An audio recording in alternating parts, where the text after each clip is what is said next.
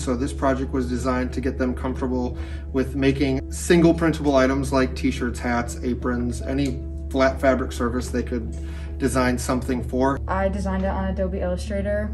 I just kind of started thinking about what animals I could design, and a cow came to mind because I thought it was cool how they're just two colors. The challenges with distance learning, it's obviously much easier to show a student on how to do something personally. When the students want to come into my class, they just give me the date and time, and then they can send me an in-person meeting request. I take the Adobe Illustrator file, and then from the flash drive I move it to the other Mac that's connected to the vinyl cutter.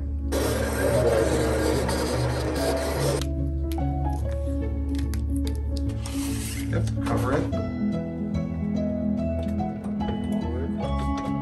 Up.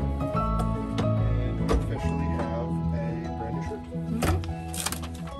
In this class you get to create things that you can take home with you.